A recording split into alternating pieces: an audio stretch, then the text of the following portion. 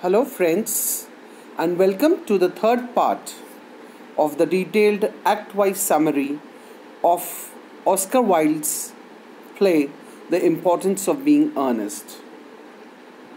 In my earlier two lectures on the first and the second part of this act wise summary of the same play, I had mentioned about the conversation that took place between Jack and Gwendolen, Lady Bracknell and Jack, and many more things between Algernon and Jack at Algernon's Half Moon Street flat in London.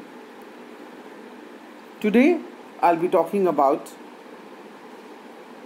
the remaining portion, that is the Act 2, Scene 1, and later on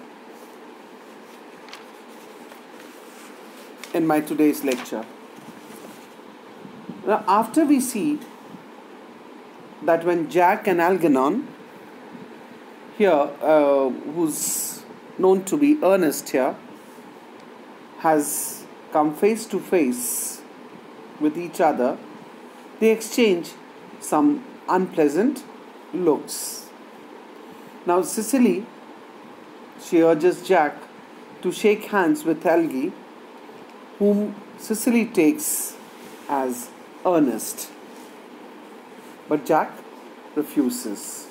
Now, talking about a little before that we had done in the last class, I would say or remind you something where we see that Algernon had come to Jack's place to meet Cecily, which Jack does not like. And Algernon here is perceived by Cecily as Ernest, who is Jack's brother. Now, since, as we come to know later on, Cecily is also fascinated by the name Ernest, and she also falls in love with the same name, we see that she is very friendly with Algy, whom she takes as Ernest. Now, since Jack refuses to shake hands with Algernon, Cecily gives him an excuse that Ernest or Algy is a very nice person, and he must have some goodness in him at least, because he takes care of an invalid brother called Banbury. Now Jack reluctantly he shakes hands with Algernon, and now Jack and Algy, they are left all to themselves in the room as everyone else has left. Now at this point, Merriman, he announces that he's put Algy in the room that is next to Jack's. Now Jack feels quite disgusted. He orders a dog cart and leaves for the town as he gives the excuse of Ernest being called there. And he also wishes, Jack also wishes that Algy should also leave, but Algy expresses an interest in Cecily.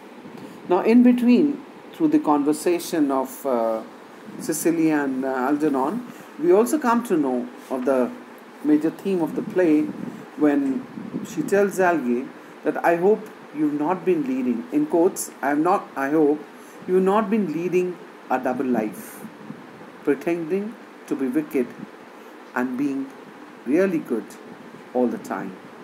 That would be hypocrisy, unquote. Now, of course, we say it's the other way around too. Wilde's claim is that in the Victorian society, everyone wears some kind of a social mask, while his happens to revolve around his sexual orientation, and others in the games of deception, which are also no less hypocritical. Now, coming over to Act 2, Scene 2, we see that Cicely, she enters the garden to water the flowers, and Algernon tells her that Jack has ordered leave, ordered him to leave, sorry. Now, Merriman announces of the dog cart that has been waiting for Algy, but Cicely says that it can wait. Algernon also compliments Cicely to her delight, and out of happiness, he also tells Merriman, who's come again to remind of the waiting dog cart, that the dog cart can come back next week. He asks Cicely to marry him, and she points out that they've been engaged since last 3 months. And she also claims that ever since she's heard of Jack's wicked brother Ernest, she's always loved him. She also shows Algernon the box of letters that he wrote to her, which actually she has written to herself. And Cicely, she also admits her fascination for the name Ernest, and that she loves him because of his name, and even doubts whether she would be able to love him were his name were Algernon. He says that he wishes to see Dr. Chasuble for being christening, and in quotes, as he says, I mean on important businesses, and then he leaves from there. More about the act-wise summary in detail of Oscar Wilde's The Importance of Being Earnest, I'll be talking about in the next lecture of mine. Till then, goodbye and thank you, friends.